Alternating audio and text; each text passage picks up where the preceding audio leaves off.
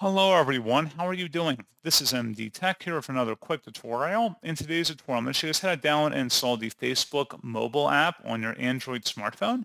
So this should hopefully be a pretty straightforward process here, guys. And without further ado, let's go ahead and jump right into it. So all you have to do is swipe up on your home screen and select Play Store.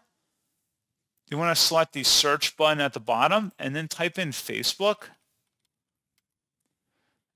And then you want to select Meta Platforms, Facebook. So select that install button. You can see there's over 10 billion downloads, so you know it's the right one. And give it a moment to download here.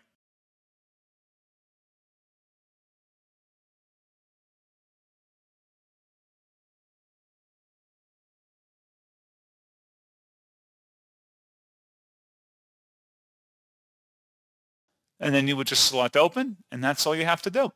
So pretty straightforward process, guys. And as always, thank you for watching. I do hope that I was able to help you out, and I do look forward to catching you all in the next tutorial. Goodbye.